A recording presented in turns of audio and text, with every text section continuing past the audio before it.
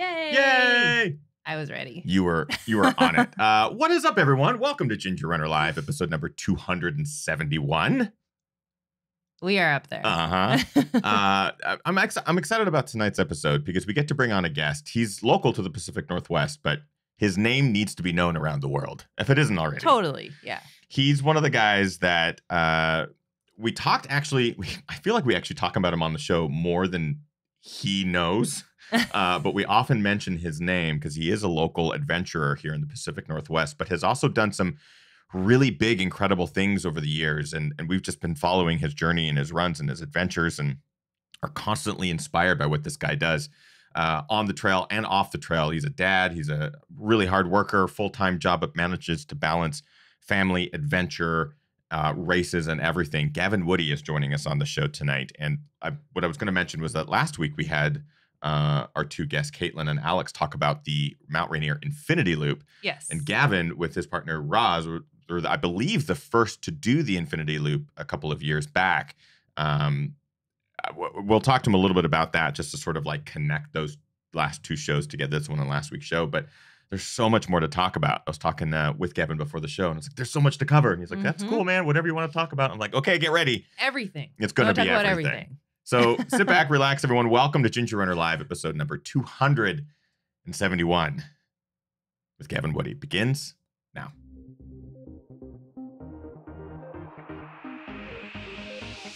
Ginger Runner. Yay! Hey, everyone. Welcome to Ginger Runner Live, episode number 271. I am your host, Ethan. Hi, Ethan. I am your co-host, Kim. Well, no, you're a host. You don't have to be co-host. All right. You're my host. co-host. Mm-hmm. You're my assistant. We appreciate you spending some time with us on these Monday nights, taking some time out of your busy schedules. And tonight's episode is going to be really fun because we get to talk to probably one of the most seasoned adventurers we get on this show. He's done everything from the Barkley Marathons he's attempted, Big's Backyard Ultra, Dragon's Back in the UK. I mean, I could literally list off 20 different races that would destroy any regular human. Yeah. But basically, think of all the hardest races you can think about. The hardest foot races out there, adventure races and everything. We had him on a long time ago, actually, talking about a race, I believe, that took place in New Zealand. God, it's been that long. We also had him on talking about Dragon's Back. This guy is badass.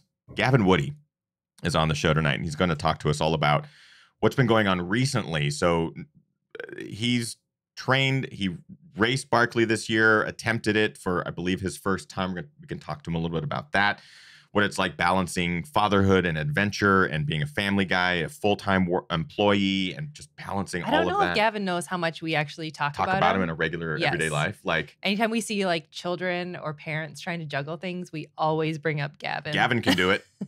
We're out in the trails. Gavin just ran for 4 days and now he's at his daughter's birthday party.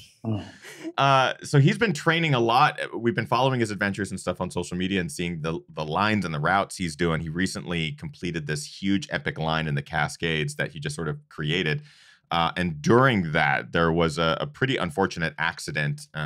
Everyone at this point is okay and has been evacuated off the mountains and stuff like that. But I do want to talk to Gavin since he is so experienced on backcountry preparedness, safety, things that you can carry with you, the 10 essentials. How can you go out into the backcountry and be prepared for these things that can happen? Because it can happen to anybody, including some of the best, like Gavin. And he, on a whim, decided to run Fatdog 120 this last weekend. So we have a lot to talk about today. No big deal. It's like one of the toughest races in Canada. No big deal. So again, we are live. Gavin will introduce him in just a second here. And if you are watching live, jump into the chat room. Kim, you're in there. You busted me taking a drink of beer. Yes, I am in the chat room. We are live. We have our wonderful guest Gavin here with us. So if you guys have questions, pop them into the chat room. Yes. Before we introduce our wonderful guest tonight, we do have some individuals that we like to thank at the top of every Ginger Runner Live, and those are our Patreon supporters. They are the reason that we're able to do this podcast every Monday, now for 5.5 years. We're able to do reviews, films, projects, runs, all sorts of things. It's because of them that we're able to do all of this. So A shout out to our Patreon crew at patreon.com/thegingerrunner. 3 individuals in particular at that top tier.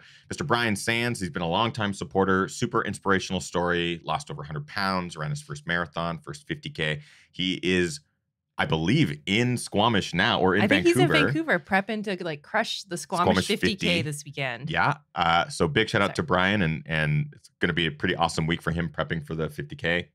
And like a huge GR crew contingency is going to be there as well. Which is also really great. Out there supporting, running, cheering, all that good stuff. Chris Lee in Hong Kong. Big shout out to Chris. He organizes an organization called Trailblazer. They showcase all the trails that are in the Hong Kong region. And special shout out to him because I know that there's a lot of stuff happening right now in Hong Kong, and Chris and his family are safe and everything like that. But I just want to give him a special shout out because he's been incredibly supportive of everything we're doing throughout all of this, which is just, it's amazing that he's able to balance and juggle everything there as well. And finally, Rick Bjarnason and his team at cheekymonkeymedia.ca. They're a web design company. They redid the gingerrunner.com website. So big shout out to Rick and his team. Rick is also an ultra runner, just crushed the Sinister 7. It was really great to find out what it was like to run that race. It sounds like it's awful, like really difficult, really great race, but really awful because it really just tears everyone apart in the best ways possible. So shout out to Rick and his team at Cheeky Monkey Media. Now, without further ado, I'd like to introduce our guest. The way I've set that up, not work. You what? It was perfect. It was perfect? Yeah. Okay, good. Without further ado, our wonderful guest tonight comes to us from maybe a half mile away. Like, honestly, but he's a full-time adventurer, full-time employee, but also a father, and like manages to juggle it all. We're going to talk to him about as much of it as we can in tonight's hour. Gavin Woody is back on the show. Yay! How are you, my friend? Awesome. Thanks for having me, guys. Yeah, you mentioned it a little bit before the show, but you are on a bit of a roll right now with lack of sleep, or has it just been a lot of travel, a lot of adventure? How far back has this stretch of work gone? Like, when's the last time you slept? Good sleep. Well, actually, I got pretty good sleep last, I guess, not this past weekend, but the weekend before at Beacon Rock at the 50K. I always sleep really well when we camp.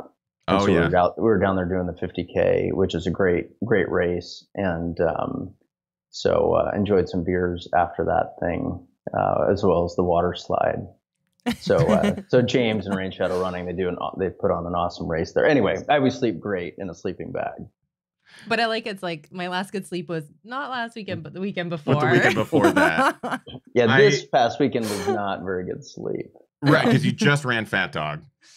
Yeah. Is that your first time attempting that event?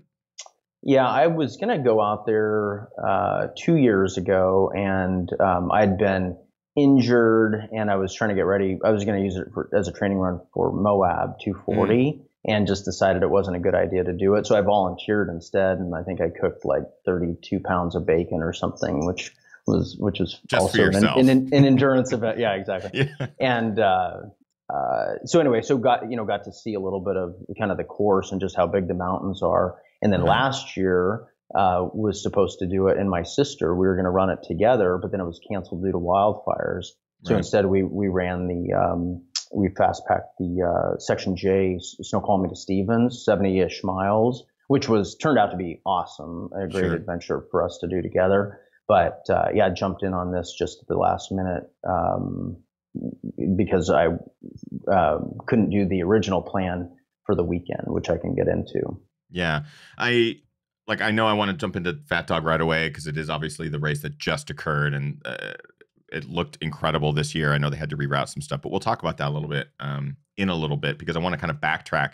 Since last time we've had you on the show, you've been up to some serious training and races. I mentioned it a little bit in the pre-show, but there was one night that both Kim and I, were kind of prepping for Barkley coverage and getting ready to kind of follow our friends out there. And there's a lot of anticipation to that event specifically across the globe. But we noticed that you were gearing up your mileage in a very specific way. And I was like, I wonder if Gavin's actually going to do it. Because after Big's Backyard, you did so well at Big's Backyard against just some badass athletes.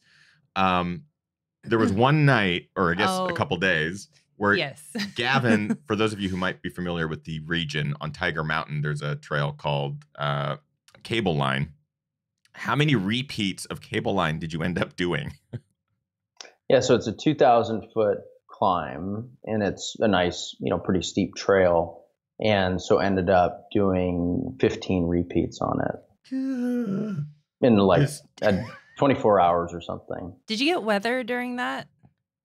I'm trying to remember what I don't remember, but it was snow for about half of it. Yes, so there was snow that's about what it halfway was. up. So I was using kind of micro spike stuff.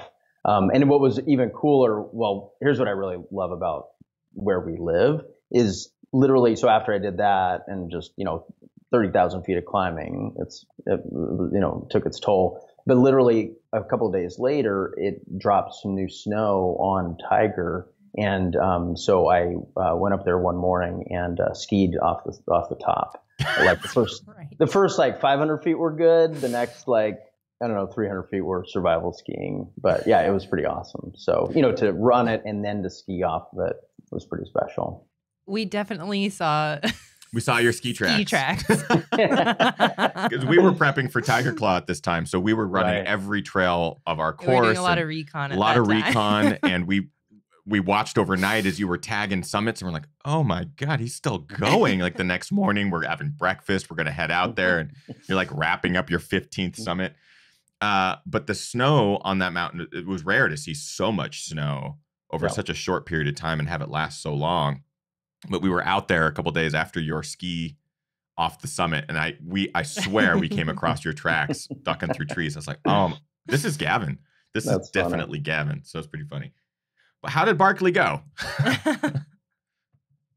Well, it was super hard. I mean, it lived up to all of, what, you see the movies and hear the stories, but the terrain is just so steep. And, I thought I'd done a lot of vert, but I need to do more in the future. If just to put it in perspective, right? So, I won't go into all the details. I mean, there's a lot of info out about Barkley, but, to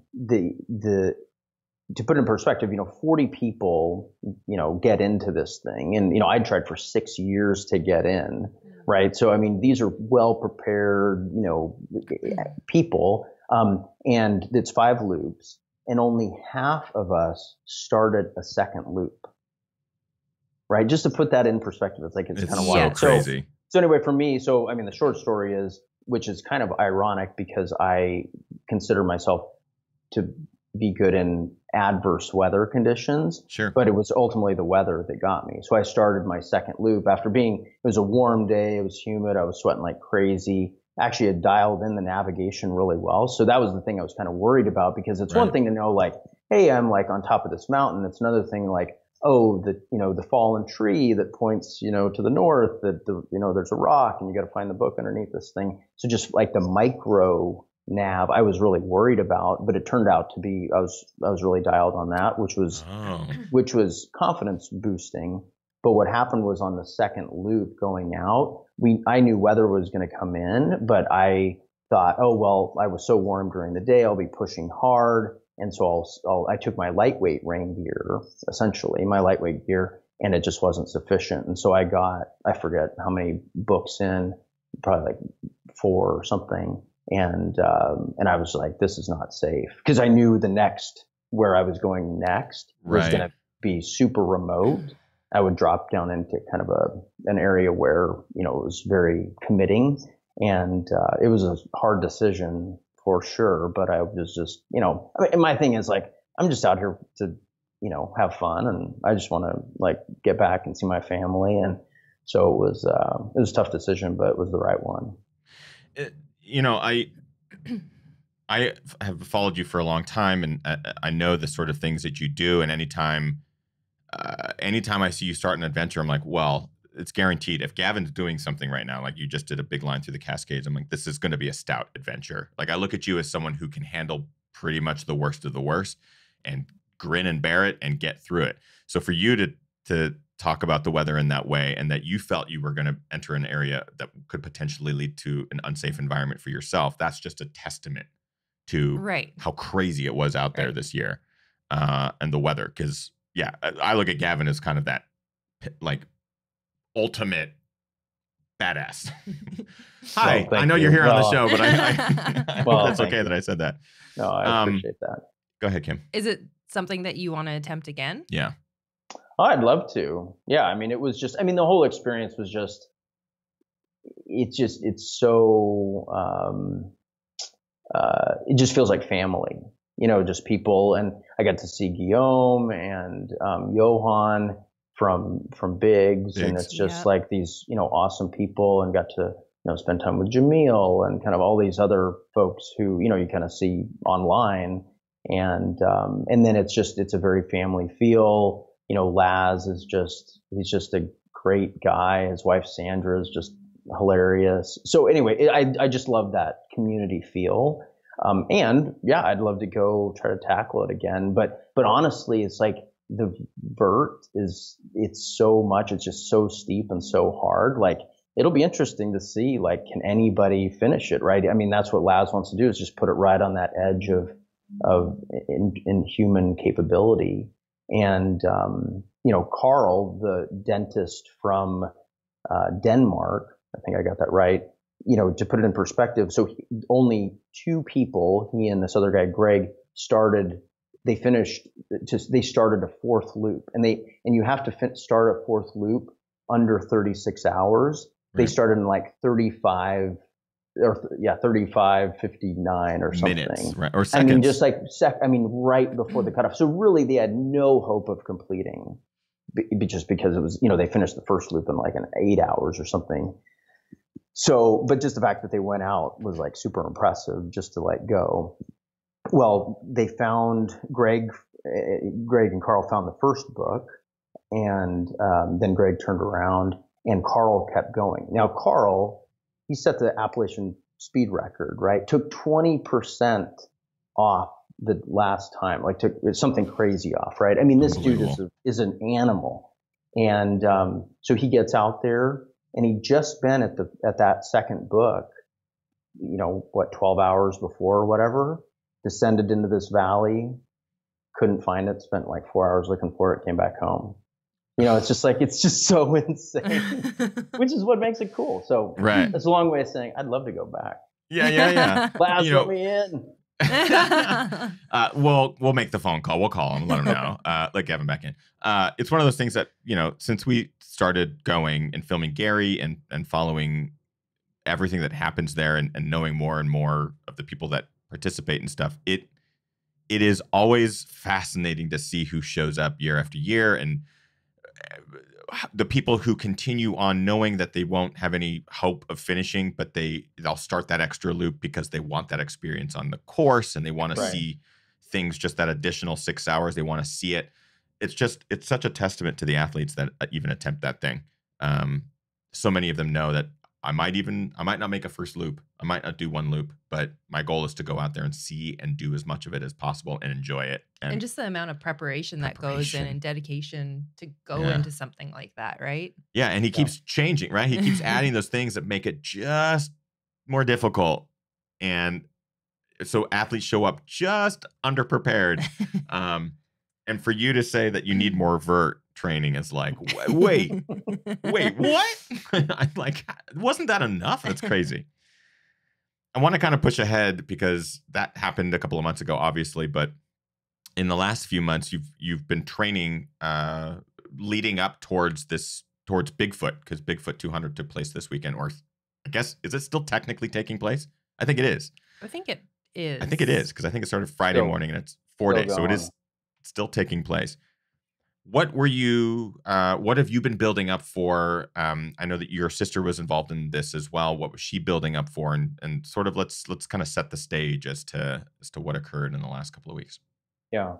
So I normally just kind of like to do stuff and then talk about what I've done. But I'll just tell you, I'm going out to PTL we're flying to Paris Saturday. We still have not booked literally no hotels, no travel plans at all. So anyway, sounds a lot like us traveling. That sounds like us. Yeah. We've gotten very complacent around the travel thing. But anyway, Sarah and I are going to go spend a week in Paris, which will be nice to be together and spend some time just cruising around. And then I'm going to fly to Geneva and then head to Chamonix to take part in PTL, which is Petit Trot de Lion, which is the long version of UTMB. And so they change the course every year, but it's 200 miles, some crazy 70 or 80,000 feet of climbing. Which I did, Tour de Giants, which is in northern Italy, a big 200-mile loop, 80,000 feet of climbing. I did that a number of years ago. So it's kind of like that, but no marked trail. And so you have to find your way between these different checkpoints, and you have to have a team of 2 or 3 people. And so a guy that I ran a lot of the spine race with a couple of years ago, a guy named Mark Turner, he and I are going to go out and attempt this thing. But the other added complexity is the technicality of the route. So there's a helmet and harness and via ferrata gear as required gear as part of this. So it's going to be pretty intense. Will you have drop points, so you can drop via ferrata gear specifically from point to point, or do you have to carry it the entire time? We don't know yet. Wow. So hopefully we'll be able to. I mean, it's actually pretty lightweight stuff, so I'm just used to carrying a lot of gear. So, but yeah. So anyway, so I've been wanting to do PTL since I did UTMB, 7 years ago, because here we all are with our fairly lightweight backpacks. And you see, starting UTMB and before the PTL guys had started with, these bigger packs and just looked like, oh my gosh, that looks pretty serious. So yeah, I'm stoked to go out there. So yeah, so this has all been kind of a build up for that. And, so then what was going to happen this past weekend was my sister, Kirsten, was going to run Bigfoot 200, and I was going to pace her at that. But then, we can get in the story what happened, but I was still wanting to do a run. And so I jumped into Fatdog, which was probably stupid to actually run an actual race just a couple weeks out. But, I've wanted, that's just, so I'm not the smartest guy in the world. But, at the same point, go ahead. I'm like, but you're Gavin. But you're Gavin. And I wouldn't even consider it a race. It's probably just an experience with aid stations. Knowing Gavin, it's it's a 120 plus mile adventure with some aid stations in between, which I don't really need. But it will be a fun experience in epic mountains. And this kind of, we'll get to that. I'm sure that's exactly what it was, if not more so. Before we get into the Cascade line that you just did and the accident and everything like that, let's get to some live questions because I've been neglecting them. Kim has pulled a bunch aside. Sure. Great question from Nathaniel in the chat room. They ask, Gavin, in an interview on the ultra running successes, you described benefiting from the positive power of negative thinking. How do you turn negative thoughts into positive motivation? Yeah, I think I'm a pretty positive guy. Just generally, I just like to kind of think, that, and kind of draw on past experiences. Just say, hey, I can get through this. But I think the whole negative thinking thing, so the quote is Will Gadd, who's a famous ice climber, he said, the positive power of negative thinking. What are all the things that are trying to kill me out here? And, then to try to mitigate those risks. So it's not like being negative as you're going through something, but just trying to assess, where is there danger here? Where do I really need to pay attention? And then where are there, where can I kind of, not where I can kind of chill out a little bit. So it's both during the activity but a lot of it is beforehand, trying to think, what are all the things that could go wrong? Is it the weather, or is it going to be the route finding? Do I have a backup plan for navigation? All of those things, because in this, we'll get into the accident, but, it's I see people moving light and fast in the mountains. And, even this weekend with Fatdog, I saw people with these little tiny bags, and I'm like, that's great when it's sunny and it's warm and it's daytime. But, you twist an ankle or, go off route, twist an ankle, and you're miles away from an aid station. What does that look like? And so, everything's fine until it's not. Right. So anyway, that's what I think about, is just trying to basically if I had to spend the night out by myself, how am I going to be able to, be okay? I think that's a great sort of dovetail into this conversation of your adventure in the Cascades. So did you create this line? Was it a set line that you've seen other people do before, 60 plus miles, connecting peaks and stuff like that in the Cascades? Yeah, I had this free weekend, and I just had penciled in my calendar like long run or something. And so, a Gavin long run. I'm like, Gavin, you're on your own, man. I appreciate the invite, but yeah, so I just figured I had the time, and I wanted to do something just that was different. And so I started looking at, well, where haven't I really spent time? And I thought, well, I haven't spent time in the Tiana Way. And so I started looking at the Tiana Way 100 route. Yeah. And so I kind of considered that. And then I started looking north of that, and just north of the Tiana Way are the enchantments. And I've always thought of those things very separate. Yeah. But they're actually, you can connect them, just not very easily, as I found out. And so I basically started getting on CalTopo, and actually I was mapping out in Gaia. And I just kind of was like, I wonder if I could do something in the enchantments and then get through the Alpine Lakes Wilderness, which is where, people, if you were looking at a map, you'd see you basically have the enchantments in the north, and then you have the Alpine Lakes Wilderness, like a sliver, and then you have the Tiana Way. And they're very different environments. Right. The enchantments, these big rocky, craggy peaks. And then in the Alpine Lakes, it's very forested and, very lush. And then the Tiana Way is very arid. So I thought it'd be cool to, could I piece all these three sections together and hit some of the iconic peaks along the way? And so the route that I drew up was basically starting and doing kind of, a lot of people run the enchantments like this, a through run, which is great. And you go up this thing called Asgard Pass, and you see Kolchak and Dragon Tail and these other big peaks. But I started looking, and I was like, I wonder if I could, and I wanted to scramble everything. Right. And so, do some kind of, because as part of PTL, there'll be a lot of scrambling. And so I thought it'd be good practice to just, be on really uneven terrain. And so anyway, so what I pieced together was to basically start at the Stewart Lake Trailhead, where people will start the enchantments through hike, and then scramble up, go up Kolchak Call, and then hit Kolchak, and then sneak behind Dragon Tail, get up Dragon Tail, then traverse over to Little Annapurna, and then scoot over to McClellan Peak, and then drop off McClellan into the Alpine Lakes, basically Ingalls Creek, and then climb back out into the Tiana Way, traverse across the Tiana Way back to the Esmeralda Lake Trailhead. Then pick up my sister, because she wanted to do her last training run before Bigfoot 200. Right. And so then we would then ascend Mount Stewart, come back down, and then complete the loop by basically running out and around by, and maybe getting to Cashmere Mountain as well, to complete kind of a 60 to 70 mile loop around there. So that was the plan. So I would basically do half of it, then pick up my sister, we'd go Stewart, and then run back around, back to my car. For those who are unfamiliar with the region, just sort of the description that Gavin's giving here of this route, just the enchantments alone is 8 to 10,000 feet of gain, less than 20 miles. It's a stout day in and of itself. And you cross over, you start adding in stuff in the Alpine Lakes Wilderness, Mount Stewart.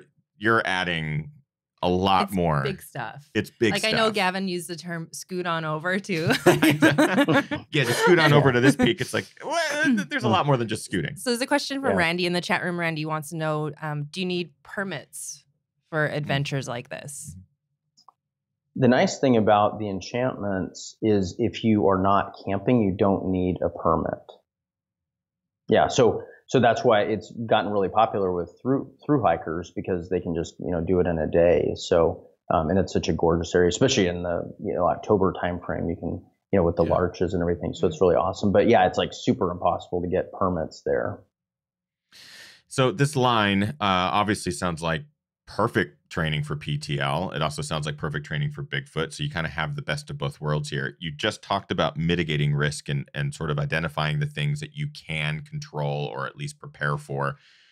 For this run, do you prepare or bring anything different than what you would for a normal, like doing 15 repeats up cable line? Like, are you going out there with different gear, and are you preparing? Because it's a lot of it is full on backcountry. Like the access is very limited.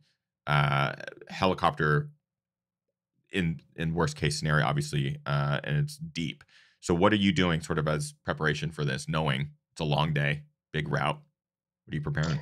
Yeah, so I figured, so, I mean, ultimately, I mean, just put in perspective, I did 50 miles, but it was 26,000 feet of climbing. So that was, that was a lot. And, so, that's Are your quads cramping up just thinking about it? Yeah, I just bonked, actually. That's right. It's crazy. You just described it. Yeah, so I knew, and because a lot of it was off trail, I knew it was going to take a long, long time. So I was ready to sleep. I just didn't know if I would or when, but really the only thing I took that was additive to what I would normally take out for a regular run was a very lightweight sleeping pad, like this little inflatable skeleton thing, which is, my wife and I joke about it. It's so light you can barely feel that it's there, sort of thing. Like it's like kind of yeah. Is it doing anything? Yeah, right. So anyway, so I had that, but I normally take puffy jacket, puffy pants, rain gear, some lightweight bivy sack. I mean, it's all super lightweight, the lightest weight stuff out there. But I just like to carry it. It's just kind of peace of mind. I also, as part of this, had a helmet and crampons because I was going to be on snow and an ice axe. Go ahead, Kim. Goseki Enzi in the chat room wants to know if you carried a spot or personal locator beacon with you. I did, thankfully. So I have this thing called Somewhere. It was on a Kickstarter campaign, and it's kind of like one of the small Garmin InReach things. So it's two-way text enabled, and it was good because I used it to call in a rescue. That's exactly where I wanted to go next, is because obviously you're very seasoned, you're very aware, prepared. You're obviously packing a lot of things that you may never need, but in this case you did. Can you sort of set up what happened? You had picked up gear. How many miles did you guys run together at this point, and sort of what happened? Yeah, so we started at, I think, 8 a.m. So I mean, just put in perspective, so I had started at 5 a.m. Okay. Saturday morning. I got around to go through the enchantments, Alpine Lakes, and then the Tiana Way. I got back to the Esmeralda trailhead at like 8 a.m. So what is that? 27 hours.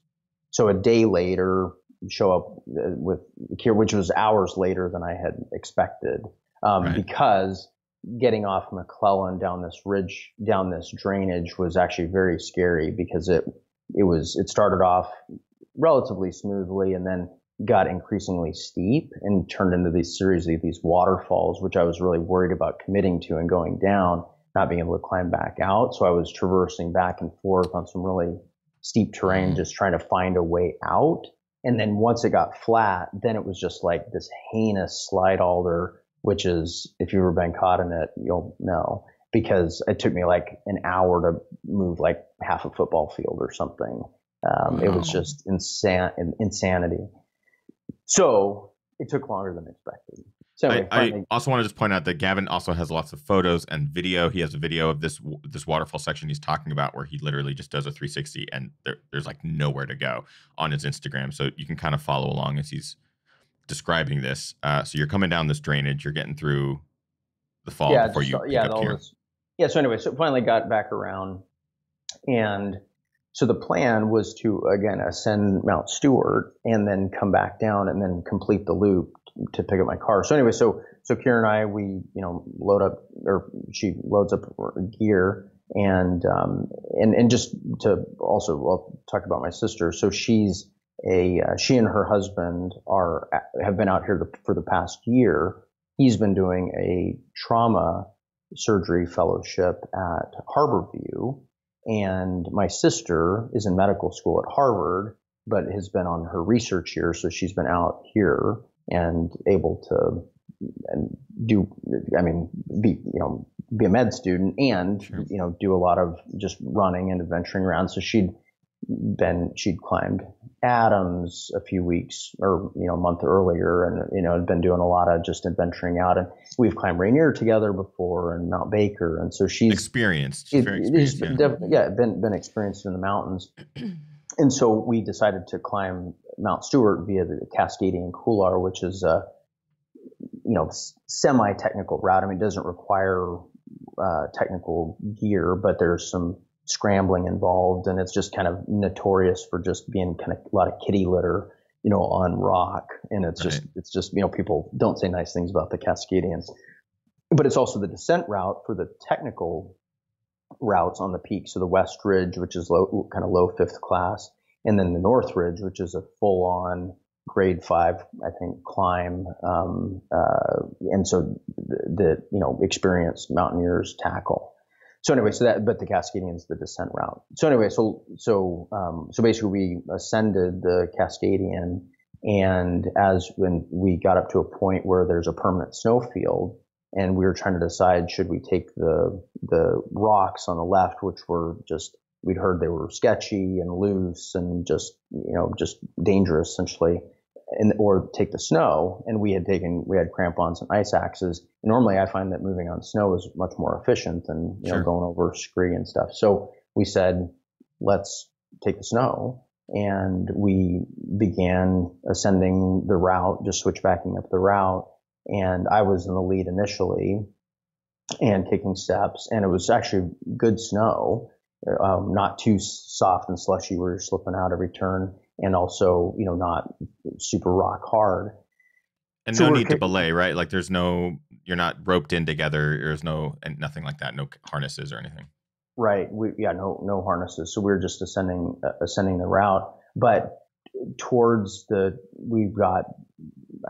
just within probably a few hundred feet of the very top of the snow, and Kier had taken the lead and was making her kind of second to last turn. And something happened, and she slipped, tried to self-arrest, but slid down the mountain for 100 feet and got kind of caught between a rock and the snow, kind of this moat, which caught her, which was good because it stopped her slide. But in the process, breaks her ankle. Got caught the crampon either during the slide or once she got into where the snow and rock was, and so immediately, she starts saying, "I think I broke my ankle. I think I broke my ankle." I very cautiously descended down to her, and she was there was blood everywhere, so her ankle was bleeding. So we're trying to assess the damage, also, trying to understand how bad this was. And we were in very steep terrain, so very steep snow, or the other option was just really just nasty rock. And so she could not put weight on this foot. And so, I go through kind of second, but at the end of the day, we called in for a rescue and got her out of there. And she has now had surgery and is recovering. Even as you're describing this, I can't imagine as, this is your sister that you're seeing it in front of you fall. You see her fall about 100 feet. You're seeing this happen in real time. I know that you have a military background. You have a lot of experience on the mountains, as does she. What's your first instinct? What's your first sort of thought at that point? Yeah, the first thought was, let's stay calm. Let's assess the situation. And as soon as, and really it was like, we need to get ready to spend the night because we're in a very precarious situation. So, again, I agree with her kind of blow by blow, but my main thing is like, we've got to retain all body heat. And so immediately try to put the, puffy jacket, puffy pants, rain pants over that to protect, to keep the heat in, another raincoat over her puffy jacket. I put my stuff on, and also eventually, and this isn't in order of sequence, but I mean, that was my first thought, like, we're in terrain like this, we're not probably self-extracting out of here. Right. Mm-hmm. And so we need to be ready to spend the night. So the other piece was like, how bad is this injury? So there was bleeding. It wasn't tremendous bleeding. So that was good, but we still had a quick clot and pressure dressing. So wrapped her up in that. And then also calling in for the rescue. So I used this two-way texting device, this somewhere, to text my wife to say, call for a rescue. And so Sarah wrote back that she was on it and started contacting the authorities. So we also were fortunate that about this time, as all this is happening, Kier kind of crawled along to a bit of a safer spot. Okay. And we heard some voices, and there were some climbers coming down off the North Ridge. And it actually turned out there were 3 teams of 2 people, and they had all been kind of on the route together. So they kind of knew each other. Anyway, so they came over eventually, and then were very helpful in kind of stabilizing the situation. They had some extra sleeping bags, so kept Kier warm. And so, again, just to kind of, I can go into more detail, but ultimately what happened is the Navy picked up the call, and a Navy search and rescue unit came in with a Seahawk helicopter. 2 guys rappelled out, and brought a litter, packaged Kier up, and then 5.5 hours later, they were hoisting her up and taking her to Harborview Medical Center. Have you ever been in a situation like this before? I haven't. Was it after the point that she falls and I'm already like, how do you find the line to her, right? So if you're on sort of a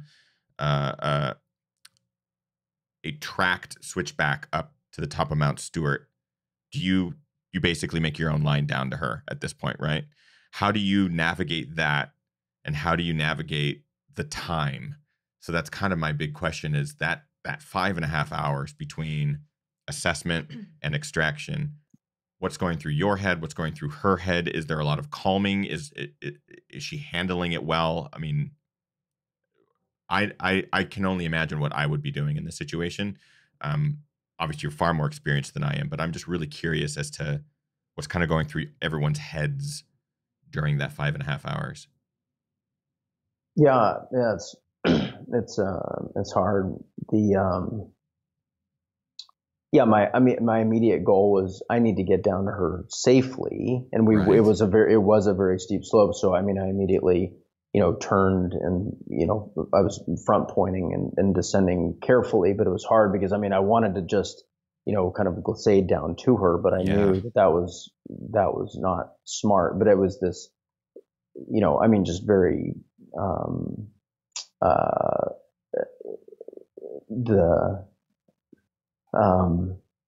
there was the tension between how fast do I get down to her and how safely can I do that. So it was scary because I was worried about slipping myself. So anyway, but that's why I think I made a good decision and descended. I didn't rush to failure. I use that term all the time. So I got down to her safely, and then thankfully my sister's one tough cookie, and she was very calm through the whole situation, and was apologizing the whole time, which is classic here, and but she was extremely calm and composed the whole time. It never went into shock, and was very with it the whole time. It helped tremendously once these other climbers came over, specifically a guy named William and Brent, who now we know each other pretty well. They basically, William came over and spent the whole time with Keir, just talking to her, asking her questions, and was just like really her was really focused on Keir, just making sure she was okay while I was trying to coordinate the rescue. And then ultimately, like, I'm texting back and forth with the medic on the helicopter, about, and taking videos of kind of the location, because where we were it was very steep. And so I was actually worried if the helicopter would be able to get over far enough to actually drop a hoist down, because of just the clearance of the blades. Like, it was just that steep. And so, so I'm trying to coordinate all these things. And then, and the other climbers were also helpful. It turned out two of them had their WFR certification, wilderness first aid. And then another one was a nurse. So we had like tremendous support. So they came over, assessed the injury. We had it wrapped up. And like I said, it was broken pretty severely with a lot of tendon, damage. And the cut, was, I don't know if that happened on the rock or whatever, but anyway, we had the bleeding stopped. But anyway, they were very helpful in making sure that, that Keir from a medical standpoint was okay. So we were fortunate in that respect. You make the call, you get the Navy chopper comes in 5.5 hours later. There's some video on Gavin's Instagram. There's great photos and videos that sort of document this. And to give perspective of where they were kind of hunkered down. The location is circled, and you look at the sheer level of this, not a cliff, because I think it's the wrong term, but it's coal essentially, right? Yeah, it's a permanent snowfield. So it was it's a steep slope. I've skied it before, obviously with a lot more snow on it, but and even the other climbers like, oh, if we had, just because the alternate was the crappy rock.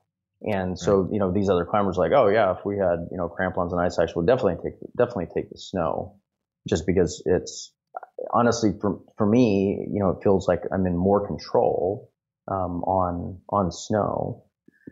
So, but now I just need to kind of reassess that. Maybe staying on rock is better. So, there's still a lot of things that I still need to process. But anyway, that was the decision, that we made to ascend the snow. But it wasn't, I don't think it was a bad decision. I think we would have made that same decision. But it's a risky situation. Anytime we go into the mountains, and especially in the steep terrain, you're taking a level of risk. Is there anything that you've pulled from this? Again, this happened a week ago. This is all very fresh. I know that. And I don't know how many times you've even been able to talk through it in its entirety, but it's one of those things where I, from an outsider's perspective, sort of read the posts and saw the pictures and saw your explanations of how it went down. And, I have a hard enough time just getting like through certain mountain terrain without fearing like, oh, I'm going to fall, or the Kendall Catwalk to me gives me pause because there's sheer edges and stuff. But totally. For someone who is this experience and who does experience this sort of thing, did you pull anything? Did you learn anything in the last few days, or have you even been able to look at it as an experience that you can draw something from, or provide feedback to anyone who may attempt these sorts of backcountry adventures in the future? Yeah, like I said, I still haven't, I think fully processed it. I think I'm glad that we were prepared with enough gear. I think I talked about this, that we were like, I'm always ready to spend the night, and I've carried a lot of overnight gear for many years and never used it.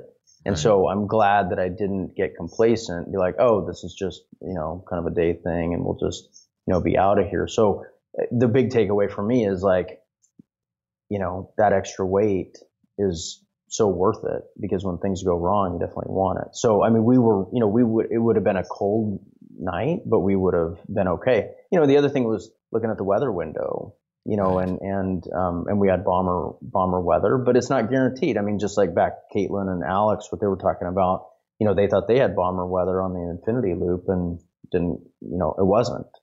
But they made a smart decision to bail bail off the second summit. So I think that's the big takeaway, is just the reinforcement that being ready to spend the night in the mountains is it's worth carrying the extra weight. As far as, the route choice, I mean, I think I would have done the same thing. Yeah. I'm just, so yeah, I think those are some of the things I've been thinking about. I mean, in the very few limited of scramble experiences that I've had with young mountains where the rock is still crumbling and is still changing, and especially up here in the Northwest or in California, like if you're on a rock surface that's not solid, it's not great. It's not scary. quite reassuring. So I can totally imagine. I haven't done Mount Stewart, but I can totally imagine what you're facing here is like a pretty legit snowfield where I know I can get grip. I got crampons, I got the ice gear, or a less than stellar rock route. Like that to me, of course, snow. You're gonna have more confidence in the snow. So pushing forward here a little bit, I know that with the evac on a Navy copter, did you and Kier get evac'd, or did she get evac'd and you had to make your way down? Did you go with the climbers and the mountaineers? Yeah, so we Kier got the ride to Harborview, which so we had to walk out. And so the decision was made that we needed to get basically out of the area while the chopper came in, because when the chopper initially came in, the two Navy guys rappelled down. And also, I should just put a plug in that it's going to be hard for me to talk smack about the Navy now. So I went to West Point, and there's a big rivalry with the Navy, obviously, with football. But these were two good dudes, so I like the Navy. But so they rappelled down, and then one with a litter, and then we actually had rigged ropes up, and we actually pulled the litter, or I didn't, but the couple guys were pulling the litter up, which was helpful. It saved some time. But we needed to get out of the area, because when the chopper was going to come in next, it was going to drop the hoist straight down. And there were there's a bunch of again, all this kitty litter and loose rock everywhere, that we were worried about that stuff blowing on top of us. From the prop wash. Yeah, just because, there's tremendous prop wash. So we needed to get out of there anyway, and it was getting dark. So the chopper didn't actually come in until 9 p.m. So did the extraction all at night. Wow. Which was pretty wild. So we're starting to descend the Cascadian, and see the chopper come in, and then I kept looking back, and I saw just this like light bouncing around, and that was Kier getting hoisted up in the litter, which felt it was a lot of relief, to see the chopper take off. I can't imagine. Yeah, it sounds like you had to evacuate the area. You had to leave her with. Did they drop the two Navy guys, and were they able to stay with her while the? Yeah, they were with her. Oh, Yeah. Okay. So in the litter, they packaged her up. So they were with her, and but it was definitely hard to leave her side. I can only imagine. So yeah, then we began the long. I mean, it took us, I think, 3.5 or 4 hours to walk out, and it's just, I mean, the Cascadian is just nasty to begin with, and then with all of this other stuff happening. But I was very thankful to go out with Brent and William. I mean, these guys were amazing. I mean, they had just climbed Mount Stewart. They thought it was going to take them a day. It took them 2 days. They'd had like 4 Cliff Bars. And these guys, I mean, again, just how selfless they were. I mean, this was like after Kier's like packaged up, everything's like ready to go. We're just waiting for the chopper. They're like, hey, do you guys have any food?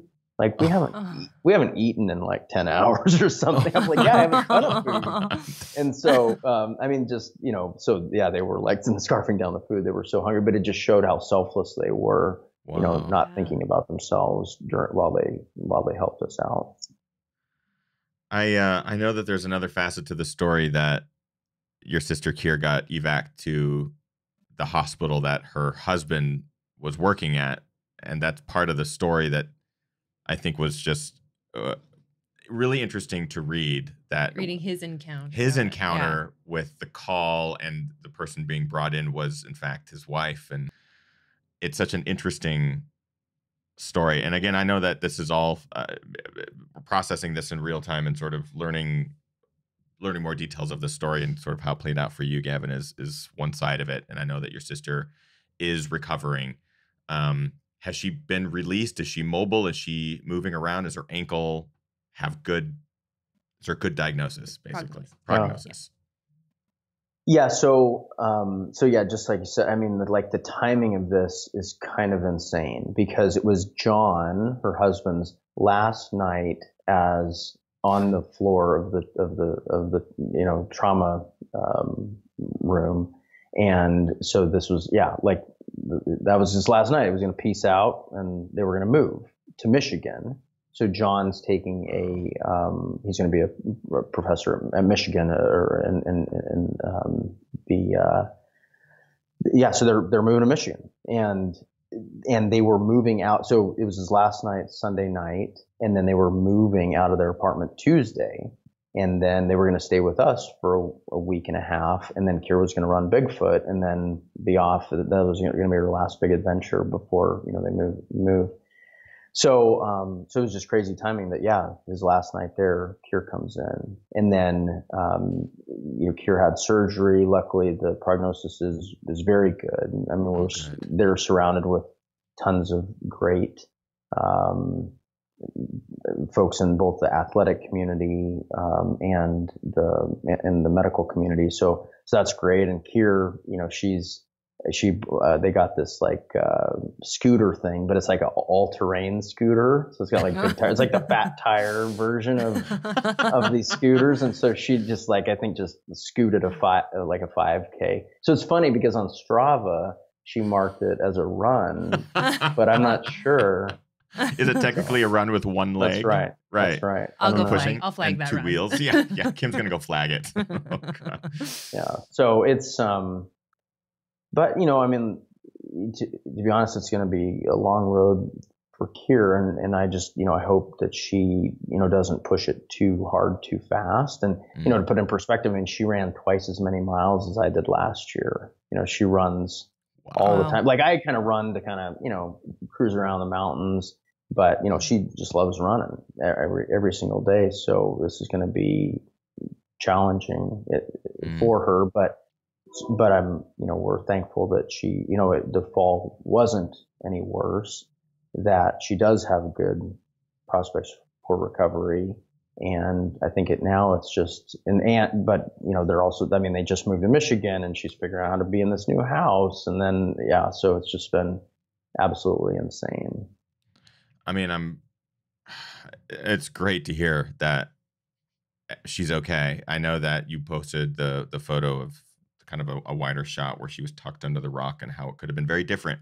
And it wasn't, and she's okay and you're okay and everyone's moving on from it. But it's still one of those things where I can only imagine how powerful it is for you. Would you approach the mountains any differently? Would you approach your adventures any differently? Is there anything that you're taking from this that will change anything you do in the future? Yeah, I mean, it's a reinforcement that the mountains are a dangerous place. And, I've, been fortunate to have surrounded myself with people who, do respect the mountains. And Kira and I did respect the mountain. We took all the appropriate gear and chose the right line. But, sometimes just things happen and you need to be prepared to deal with them. So, I guess I don't have, some grand takeaway, but I mean, I want to continue going in the mountains. I mean, I want to continue adventuring with my sister, with my wife, with my kids. I mean, it's like we go in the mountains because, the enjoyment that they provide, just being in these awesome wild spaces, but it comes with that risk. So, I want to, I definitely want to, keep going out, but we were just, at Beacon Rock then the next weekend to this 50K, and we hiked up the switchbacks going up Beacon Rock.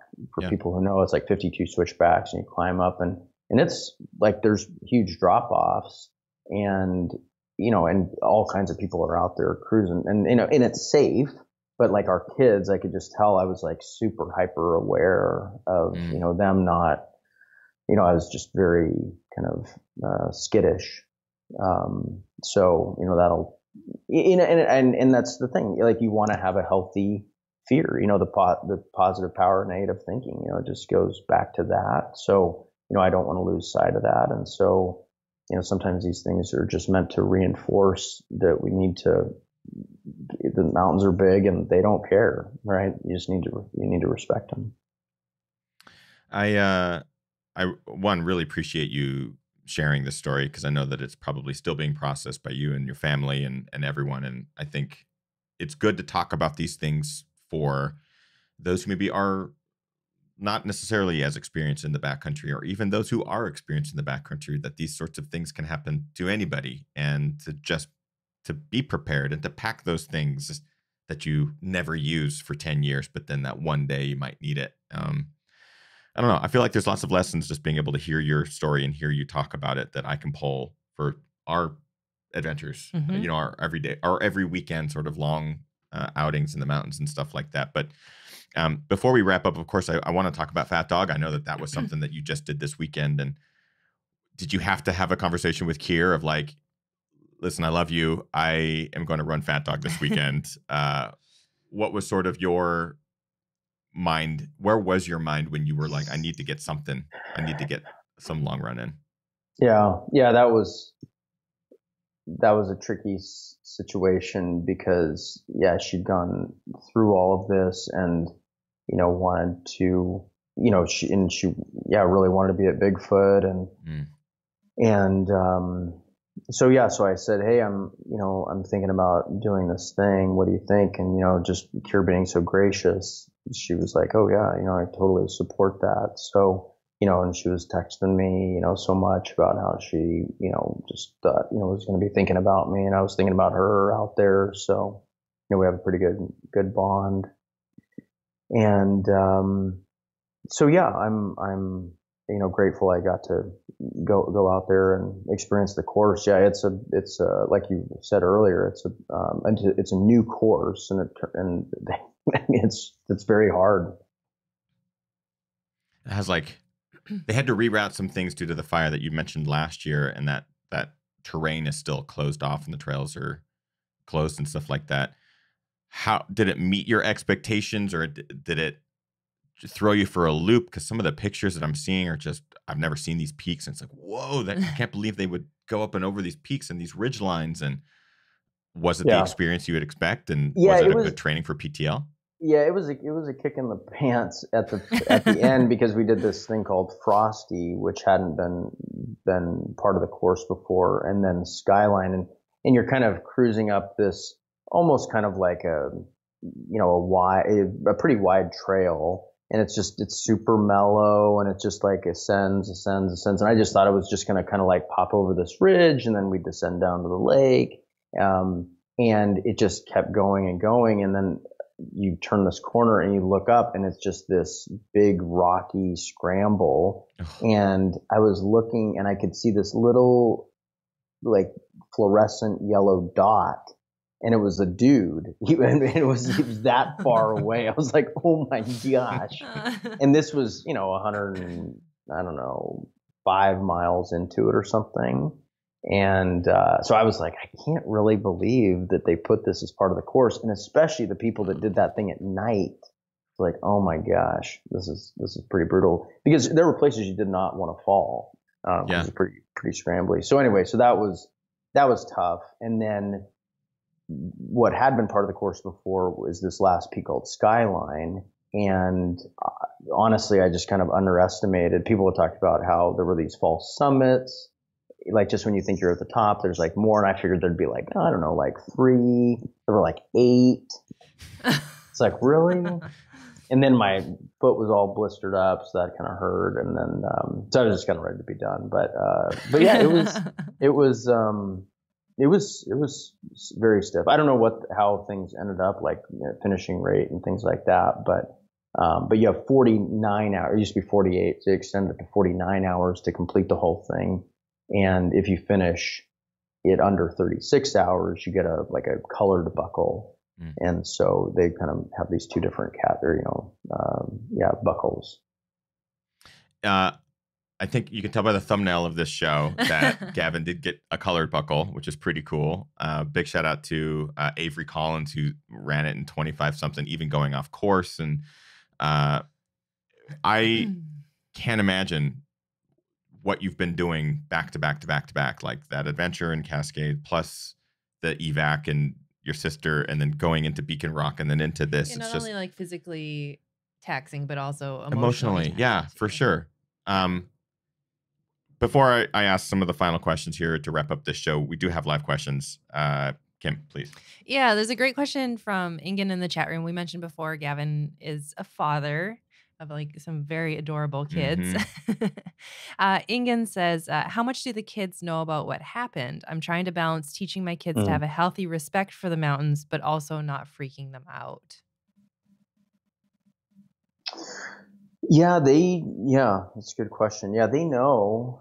Kier and John slept on our couch for the next, week or so until they left for Michigan. So yeah, they knew what happened. I mean, not the details, but as far as all the details of the accident. But they know that Kier was in the mountains climbing. And yeah, I mean, we're trying to expose them to lots of different things. I mean, we've been, I think, camping every other weekend with them, and we went doing it on the canoe and did a canoe camping trip, and we mountain bike a lot. And so, we're trying to just have them, have just a love of the outdoors, and we haven't done like technical stuff with them. I mean, we did, some rock climbing and things like that, but we're just in due time. I mean, I didn't get into this stuff until I was, I didn't rock climb until I was in college, and I didn't run my first marathon until college. I've been kind of a late comer to all of this stuff. And so, there's no rush to have them go climb big mountains or anything like that. I just want them to have fun in the outdoors. Again, like just following you and seeing what you're doing with your kids and exposing them to the outdoors and camping, like you said, every other weekend is such a cool thing to see.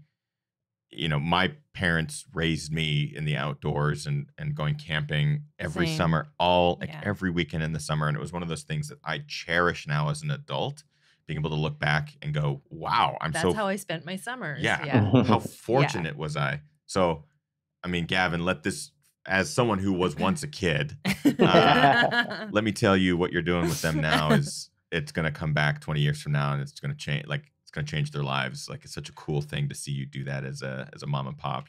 It's also a really cool thing to observe. Obviously, we don't have kids, but it's cool to see you guys, both you and your wife, just kind of do this. And as an outsider looking in, it's like, yeah, that is possible. Like, you're working, you're adventuring, you're raising these 2 fantastic children and taking them on all these incredible places. Yeah.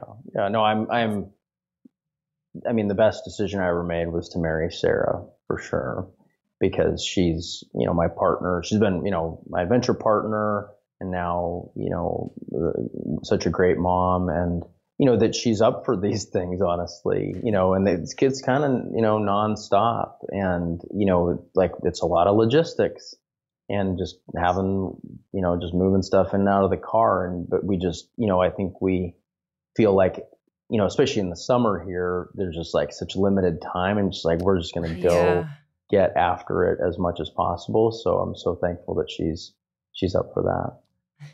And she also does her own races. I mean, she's a ultra runner and she adventures a lot on her own. Do you guys have to balance like taking care of the kids, or do you have great babysitters on Rolodex? And, maybe the second best decision we ever made was to have her mom move her up from California up here.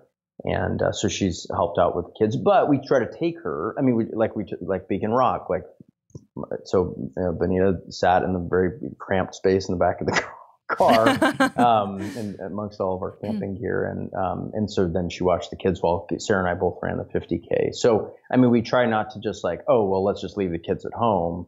We want to bring them out as much as possible, but we're also trying to do our own stuff too. Like one night we went out and did this kind of dusk patrol, just up the I-90 corridor, which was super fun, just to have kind of a date night up there. So yeah, we're trying to balance it all, and then trying to support Sarah more. Honestly, she supported me so much with just as once our daughter is 7 and our son is 4.5, and as soon as our daughter was born, it was kind of this time when my ultra, I wouldn't say career because I'm just kind of still a weekend warrior here, but as I started doing did UTMB in Western States, and then Badwater, and like on all these races, but it was really starting to pick up, and she was super supportive, and so now I've really tried to be more supportive of her as she goes out and does these longer runs. It's, again, man, you may not realize your influence on others. It's there. Like Kim and I look at you and look at Sarah and look at your family and your adventures and what you guys are able to do, and it's super inspiring. I know that's really weird to say. I know we have met in person a number of times, but it's also like, well, thanks. You don't know how often your name is brought up in this house or on this show of just like, man, Gavin's just crushing it, and like, look at all these things he's doing in his family. Like, how cool is that? So thank you for being open with all of these things, and thank you especially tonight for being open with the recent adventures, because I know viewers and listeners will benefit from hearing this sort of thing, and learning from it, and learning from what you and your experience and your expertise has to bring to the table. So thank you, Gavin. Really appreciate it. You're welcome. Thank you, guys. And congratulations on Fatdog too. I know that we've barely touched on what was, how many hours was it? 32 hours? Yeah, and a little under 33. So it's a good training run. I love it. Good training run for Gavin because he's training for PTL. And, it was good endurance training. So I mean, the other thing is like I started a new job about 11 months ago or whatever, and I like to jump into these situations which are just like kind of chaotic. So I lead a division here at Porch. We help people find experts to come in, and like home improvement experts. But my division, we help people as they move into homes. Mm-hmm. And so building a big team, and I have a big team in Dallas, and so I had just flown in Thursday morning. So I was in Dallas Thursday morning, woke up like 2:30 in the morning, and then got in and then drove up to Canada, and then started the race on Friday. So it was just an endurance event, just getting there.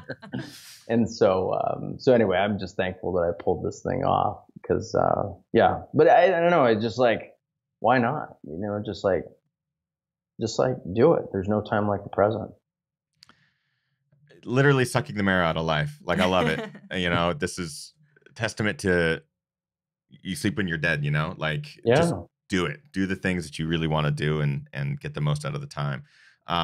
Our guest tonight, Gavin Woody, is someone to follow, someone to keep track of. PTL is coming up, obviously, in a couple of weeks. That'll be really fun to track Gavin and his progress there. Gavin, where can people find you on social media? Where can they follow up if they have residual questions or they kind of want to see these photos and videos as they played out over the last few weeks? Where can they find you? Just Facebook and Instagram. Just pictures of no politics, just adventures and kids. So if you're into those things. Cats every once in a while. It's at Gavin Woody on Instagram. Definitely worth the follow. It'll inspire you to get out and challenge yourself, because every once in a while he'll go run 15 repeats of Tiger Mountain and make you go, wait, maybe I could do that. And then realize, or also nope. make you go, you shouldn't be complaining about doing one. Yeah, every time that we go out and do a hard run or something, I go, oh, Gavin's probably done this like 20 times just this morning alone. Worth the follow. Will certainly inspire all of you. So thanks once again to our guest tonight, Gavin Woody. We're going to move into our after show here. We're going to keep Gavin for just a couple more minutes. Gavin, do you have the time for our after show just a little bit? Sure. Cool. So for those of you who would like to join us in our after show, it's quite easy to do. All you got to do is go to patreon.com/thegingerrunner. For as little as $1 a month, you get access to all of our after shows. That's the time that we spend after our main podcast. We get to ask the residual questions of our guests. All you got to do is go to patreon.com/thegingerrunner. That's it. You get access to tonight's, previous, and future after shows. A lot of fun. GRGR registration, Ginger Runner Global Run. That is now officially open. If you would like to register for our 4th annual global run, all you got to do is go to rungrgr.com. We got the t-shirt option, the digital option. We are looking forward to this year. We're working with Territory Run Company. The t-shirts are going to be awesome. Very, very excited because this is our 4th time doing it. And every year it gets bigger and better and more people from around the globe take part. The event itself will be on October 13th. All the details can be found at rungrgr.com. So definitely check that out and join us. We'd love to have you. And finally, at the end of every episode, we like to highlight a member of our community who does something. Oh, yeah. Is that okay? I don't know what it sounds like. It's harps. Oh. Harp noises. We like to recognize a member of our community who's gone above and beyond or pushed their limits, busted through a wall or a challenge. And we call it our GR Crew Member of the Week. So I'm very excited about this. Let's do the harps. There we go. Kim, who is our GR Crew Member of the Week? Yeah, this week's GR Crew Member of the Week is Peter Edwards. Peter says on the Ginger Runner Patreon Facebook page. Took me a minute. Peter says, pretty awesome week over here. Broke the 70 pounds lost mark. Hey. And hit my first 20-mile week and cut the time it takes to go up and down our little local ski hill in half. This genuinely is starting to not suck. I love it. Congratulations on all your accomplishments, Peter. You're doing awesome. You're doing awesome, Peter. Big congrats to you. So thank you for being our GR Crew Member of the Week. We love to highlight people who are in the midst of their journeys, no matter where it is and no matter where they are. Thank you so much, everyone, for tuning in to Ginger Runner Live, episode number 271 with Gavin Woody. We're going to move into the after show. Get out there, train hard, race harder, and party the hardest. I know I am. Kim, anything? I forget? I don't think so. Sweet. We'll see you guys next week. Bye.